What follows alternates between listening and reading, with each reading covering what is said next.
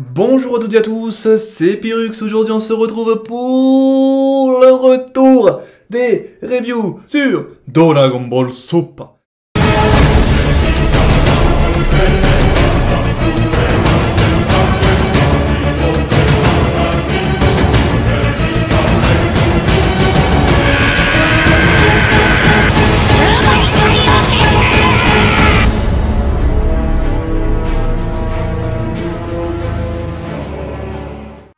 C'est enfin le retour. Je sais que vous attendiez ça depuis longtemps pour certains. Allez, pour le 3/4 des gens qui suivaient déjà les reviews, vous avez envie que vous vouliez que je reprenne.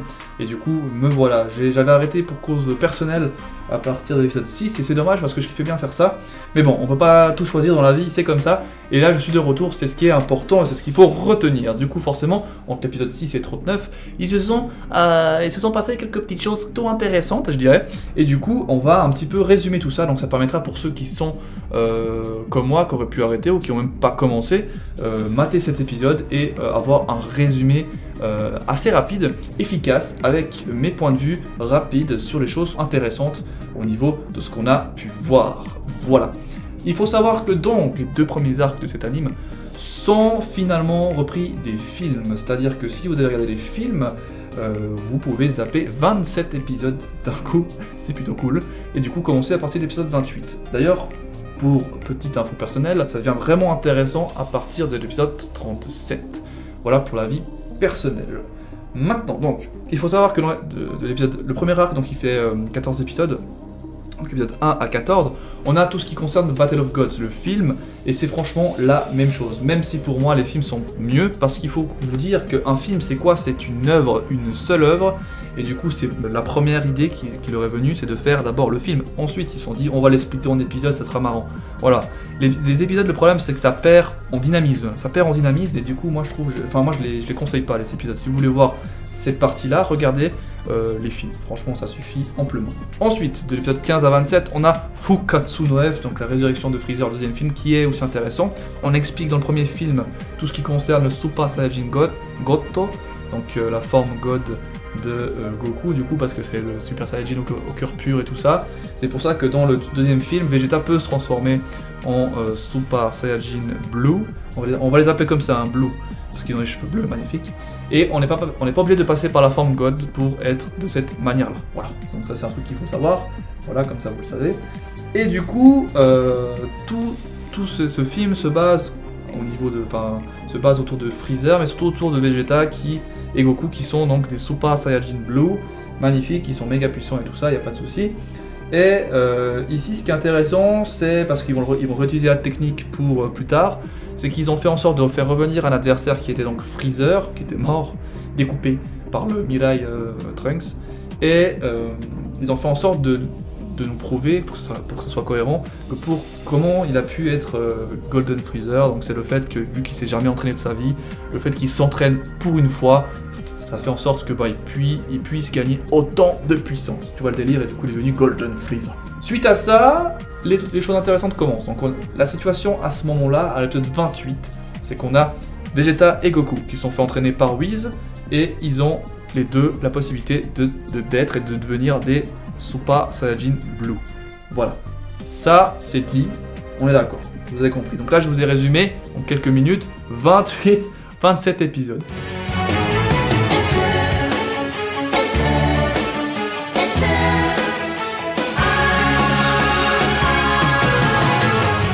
Épisode 28, nouvel arc, donc nouveaux arrivants, nouveaux personnages, et on a bien sûr les fameux Champa et Vados qui font leur apparition. Ils expliquent donc qui ils sont, d'où ils viennent donc de l'univers 6, qui est donc l'univers parallèle à celui qu'on connaît de nos héros, donc qui est l'univers 7. Il faut savoir, donc après ils nous expliquent également, donc voilà, et dans cet épisode aussi, ils expliquent que les univers sont jumelés, c'est-à-dire que chaque univers est jumelé à un autre. C'est pas pour rien que Virus et Champa sont également des frères jumeaux, parce que du coup, ça tombe sous le sens. C'est-à-dire que l'univers 1 avec l'univers 12 vont ensemble, ainsi de suite, et du coup ça tombe sur le 6 et 7 qui sont jumelés. L'explication est très bien faite dans l'anime. Dans l'épisode 29, du coup, qu'est-ce qui s'est passé de flagrant? On a l'objectif de Champa qui a été donc donné, parce que c'est intéressant de savoir pourquoi il est venu sur chez Phirrux. Et du coup, il est venu pour parler de bouffe, parce que la meilleure bouffe pour lui, c'est chez lui, l'univers 6. En fait, non. Quand il a goûté la bouffe de l'univers 7 au niveau de la Terre, enfin la bouffe de la Terre de l'univers 7, il s'est dit « Putain, c'est trop bon !» Et du coup, qu'est-ce qui s'est passé? Il a défié Phirrux, qui est du coup très con, et il a accepté le défi. Le défi, c'est quoi? C'est que Champa veut la Terre de l'univers 7, vu qu'il n'a pas de Terre. Parce qu'il faut savoir que vu que c'est des jumelés, vu que les univers sont jumelés, il est censé avoir une Terre aussi chez lui. Vous voyez, la planète Terre. Il est censé l'avoir aussi chez lui à l'univers 6, sauf qu'elle s'est fait défoncer du coup. Il veut voir la Terre de l'univers 7 chez lui, vu qu'il n'a plus de Terre. Tu vois le délire? Voilà. Et pour ça, il a dit, voilà, je te défie et tout ça. Vu qu'ils n'ont pas le droit de se battre entre dieux de la destruction, ils vont organiser un tournoi. Du coup, Vegeta a proposé de faire un tournoi style Goku, je sais plus, Tenkaichi Budokai. Ça fait un peu réglo, tu vois. Avec des règles et tout, faut pas sortir du ring, pas tuer l'adversaire, enfin des trucs qu'on connaît. Ici, donc ça sera un combat d'une team de 5 contre 5. Voilà ce qui se passe un petit peu, tout le monde est d'accord, ils se mettent d'accord là-dessus, et hop, la Terre est en jeu. Par contre, en contrepartie, bien sûr, Champa a raconté l'histoire des Super Dragon Ball, qui sont donc des boules de cristal géantes. Géantes, donc comme la taille d'une planète. Et leur pouvoir semble être vraiment plus impressionnant que ceux qu'on connaît de l'univers 7, genre les petites boules de cristal qu'on connaît, tu vois le délire. Voilà. Un petit peu ce qui se passe. Donc beaucoup de choses dans l'épisode 29, franchement c'est très intéressant cet épisode. Épisode 30, du coup, qu'est-ce qui se passe? Donc ayant les 3 premiers combattants qui sont donc Monaka, Goku et Vegeta, il se devait de choisir 2 autres combattants pour l'épisode 30. Du coup, il voulait Gohan, mais Gohan a trouvé une excuse random. Enfin, bref, Gohan de toute façon il est fini, ce personnage. Et du coup voilà, et on a aussi un truc intéressant, c'est que Bulma ne fait pas trop confiance à Phirrux. C'est-à-dire que ça reste un dieu de la destruction, faut faire attention, elle a pas tort. Et surtout que ces super Dragon Ball, elles risquent d'être assez cheatées, parce que bon, on se dit que si les petites Dragon Ball, elles peuvent faire un peu tout ce qu'on veut, les grosses Dragon Ball, on peut imaginer que ça fasse encore plus, tu vois, encore plus de dégâts. Et on a ses réponses directement à l'épisode 31, parce que du coup Bulma aimerait savoir déjà où se trouve la dernière super Dragon Ball, et aussi savoir un petit peu leur pouvoir et tout ça. Elles seront avec Jaco, voir le seigneur Suno, qui est un peu un monsieur qui sait tout, tu vois. On échange un petit bisou, j'ai eu quelques réponses, voilà, tout va bien. Et du coup, on sait que les pouvoirs de ces boules de cristal sont illimités. Donc ça fait peur, tu vois, ça fait très peur. Il a aussi expliqué qu'il y en a 7 et tout ça. Par contre, ce qui est intéressant, c'est qu'il a expliqué aussi qu'ils sont... Normalement, qu'il y a 7 boules de cristal, 7 Dragon Ball dans les 2 univers jumelés. C'est-à-dire que Champa est venu piquer des boules de cristal dans l'univers 6. Voilà, le petit malin, le petit vicieux. Voilà. Épisode 32, donc c'est un peu le début du tournoi qui va bientôt commencer. C'est-à-dire que Whis ramène toute la Z-Team et tout le monde, en fait, tous ceux qui connaissent, chez Phirrux. Ensuite, de chez Phirrux, ils prennent Phirrux avec... Et ils vont tous à la planète sans nom, qui est donc la planète où ils feront leur tournoi, qui est dans l'univers 6. Sur place, ils feront la rencontre de l'autre team de l'univers 6. Et là, on aura sur place donc du Super Saiyajin, il y en a un, et d'autres gars qui ont l'air vraiment intéressants. Franchement, assez intéressant. À vue d'œil comme ça, tu te dis, ah, ok. Surtout un. Et voilà, ils n'en disent pas plus. Et on a aussi l'ordre des participants qui a été établi. Voilà un peu le dilemme. Et à la fin de l'épisode, on a l'annonce du premier combat qui est donc... On a donc Goku qui va combattre Botamo. Il faut savoir que ce sera des combats à la brésilienne, c'est-à-dire que du moment que tu gagnes, donc du moment que tu marques, tu restes sur le terrain. Et du moment que tu perds, enfin du moment que tu prends ton but, tu jarres du terrain. Tu vois le lire? C'est la même chose ici, c'est-à-dire que si Goku gagne ses 5 combats, voilà, les autres n'auront pas besoin de participer. Voilà. Donc le premier combat c'est Goku vs Botamo, c'est une espèce de Majin Buu, un gros Majin Buu un peu spécial. Enfin pour moi ça ressemble à ça. Donc voilà, l'épisode 33 c'est ce combat là, il est un peu nul, je trouve franchement il est vraiment assez mou et nul. Donc, finalement Goku il a un peu réfléchi avec sa tête et il a compris comment le battre, il a fait une prise de judo et il l'a foutu hors du ring. Voilà, ça s'est terminé comme ça, oui c'est assez pourri, mais voilà, et puis on fait avec. Hein. Deuxième combat c'est Frost contre Goku. Frost c'est un petit peu le Freezer de l'univers 6, il avait l'air, je précise, très gentil comme personne, très aimable et tout ça. Et donc voilà, Goku avait l'avantage sur lui. Il l'a fait se transformer en Freezer, pas ultime, ouais, ultime si vous voulez, enfin sa dernière forme, pas le Golden, hein, juste avant. Et Goku était toujours au-dessus. Voilà, Goku ne pouvait pas perdre, mais il a perdu.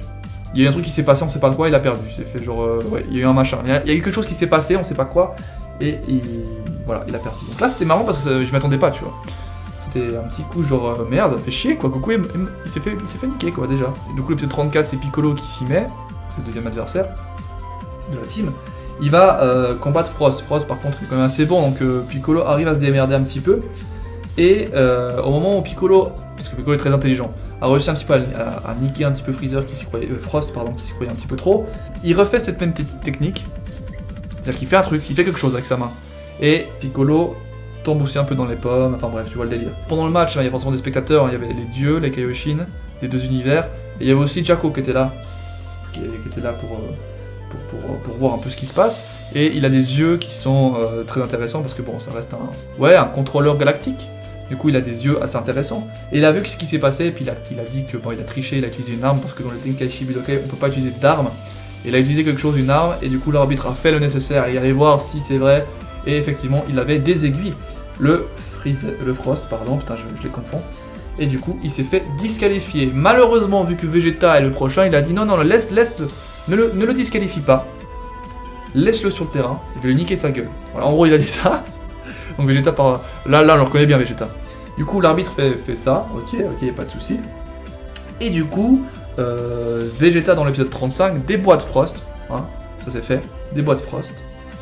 Et du coup, Phirrux fait en sorte que Goku revienne en tant que challenger, vu qu'il a été piqué par une arme, et vu que l'arme était interdite de base. Enfin bref, il est revenu en jeu, ce qui était éliminé. Et il le met juste après Vegeta. Voilà en gros le principe du truc. Vegeta, du coup, vu qu'il a terminé Frost, il va affronter le prochain adversaire, qui est donc Magetta, une espèce de grosse machine, enfin pas vraiment machine comme ils disent, qui crache de la lave, voilà le délire. En plus de ça, Champa a décidé de mettre une barrière autour du ring, je sais pas pourquoi, il s'est dit voilà, on met une barrière, comme ça on évite les incidents et tout ça. Il met cette barrière en fait qui ne permet, si on la touche, on est éliminé. Cette barrière, elle est pas très haute, et du coup forcément Vegeta ne peut pas trop voler. Et il a fait exprès de mettre une sorte de barrière comme ça parce que Magetta est une machine qui reste au sol et il n'est pas très bon quand l'adversaire peut voler très haut. Du coup, en faisant comme ça, c'était plus compliqué pour Vegeta. Il avait du mal, Vegeta, il avait beaucoup de mal. Cet épisode était intéressant parce qu'on savait pas vraiment si Vegeta allait s'en sortir. Parce que, en plus de gérer les flammes, la température, Magetta avait beaucoup d'avantages. Physiquement, il prenait rien, donc il pouvait pas aller au corps à corps. Vegeta, alors que c'était un peu son point fort. Du coup, Vegeta, il se dit, ok, il m'a cassé les couilles, épisode 36, il m'a cassé les couilles, je vais upgrade, je vais te sortir le gros Final Flash, il a pas attendu 36 ans, il a fait Final Flash, il s'est boosté, il a pété la barrière avec le Final Flash, le ring, et grâce au Final Flash, il a aussi réussi à pousser hors du ring Magetta, qui du coup a perdu contre Vegeta, mais il a quand même dû se donner assez à fond. Il s'est pas transformé en SS Blue, faut le savoir, il s'est juste transformé en SSJ. Maintenant, ça devient intéressant à partir de l'épisode 37, comme je vous l'ai dit, avec le combat Vegeta, vu que c'est lui qui a toujours gagné, contre Kiabe, l'autre Super Saiyajin.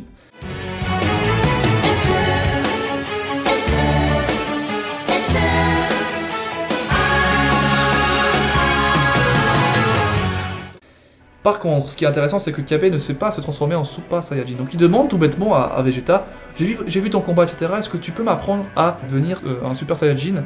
Et là, Vegeta commence à péter un câble, dans le sens que ça se demande pas comme ça. Enfin, on comprend nous-mêmes, il le dit pas, mais ça se demande pas comme ça. On peut pas devenir Super Saiyajin juste en s'entraînant. C'est pas comme ça, et il va le prouver justement en ne disant rien. Il fait, ok, il veut la jouer comme ça, y a pas de souci. Il défonce l'autre de manière assez abusée. Il défonce Kiabe, il commence à insulter sa famille et tout ça. Il lui dit carrément que il va tuer toute sa famille, etc. Qu'il mérite pas d'être un super guerrier, etc., etc., etc.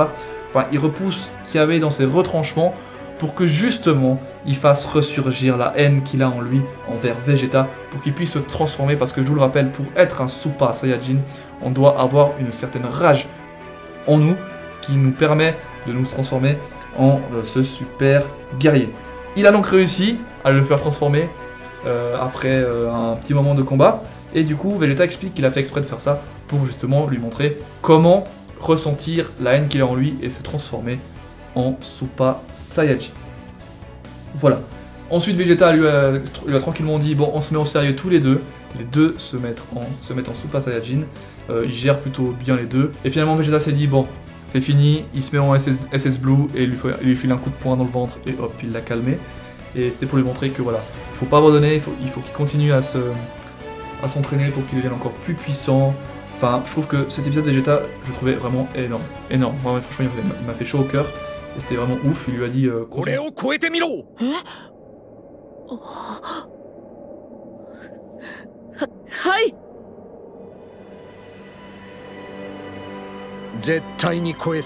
Et du coup voilà, maintenant le sérieux commence à l'épisode 38 avec le début du combat contre Itto, le dernier de l'équipe de l'univers 6 qui est franchement, qui avait l'air méga cheat et effectivement il est méga cheat.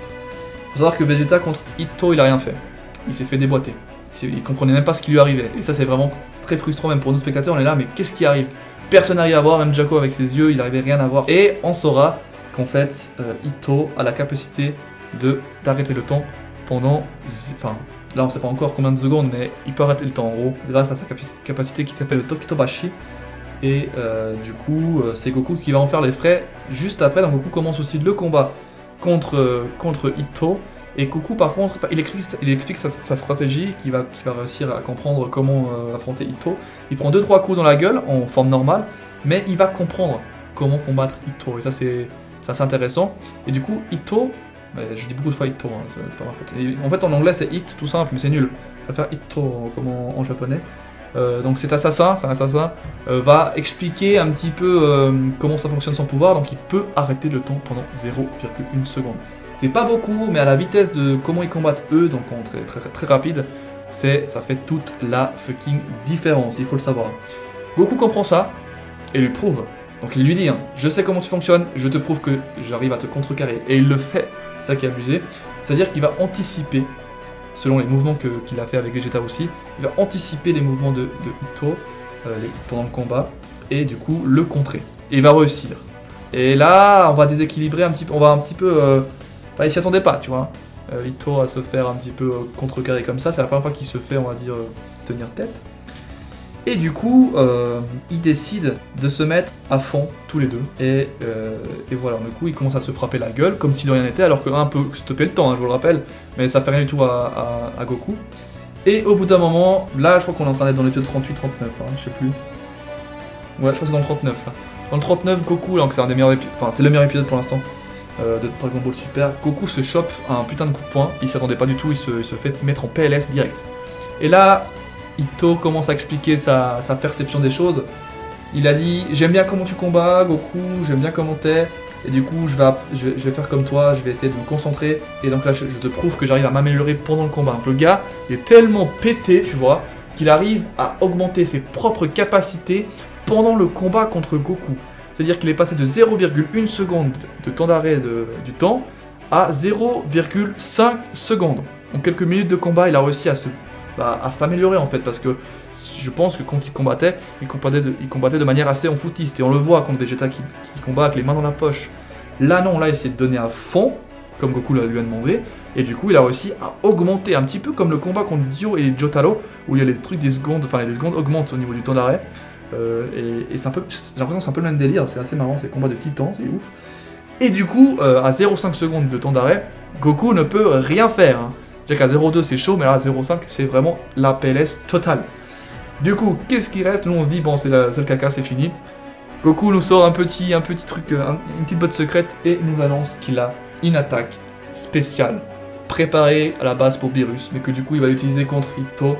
C'est une tuerie. Il va faire un truc que je pensais que personne n'allait y penser.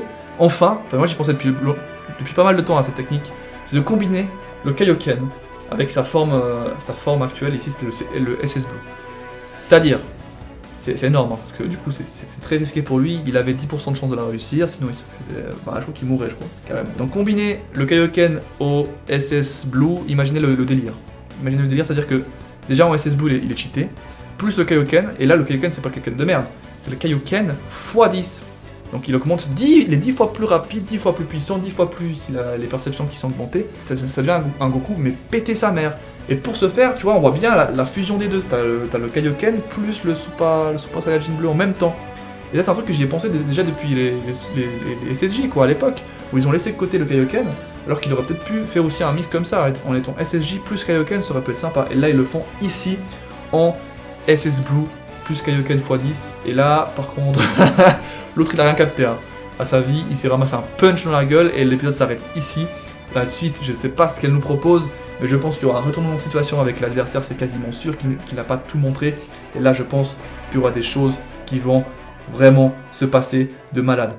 Je vous jure qu'à l'épisode 39, j'ai ressenti les mêmes sensations que dans les combats épiques de DB7. Que je devais vous dire vraiment, c'est que voilà, j'ai eu les mêmes sensations et ça, c'est franchement... Je m'attendais vraiment pas parce que même si j'avais confiance un petit peu en DBS, parce que bon, t'es vraiment un des premiers à me dire que ça pouvait être bien, tu vois, cet anime. Et là, je me suis pas trompé parce que dans cet épisode 39, on aura quand même dû attendre quasiment 37 épisodes avant d'enfin être dans un délire Dragon Ball, vraiment comme on les aime. C'est long, ok, mais c'est arrivé. J'espère que ça va rester dans cette epicness parce que franchement, c'est vraiment cool. Donc je m'arrête ici pour ce récapitulatif, c'était plus une récap que me donner mon avis, parce que je peux pas donner mon avis sur tout ce qui bouge. J'espère l'avoir fait de manière assez claire et concise, et du coup moi je vous laisse et on se retrouve pour l'épisode 40, qui risque d'être vraiment, vraiment énorme. Allez ciao, c'était Phirrux et je vous dis à la prochaine, mangez des pizzas, ciao ciao.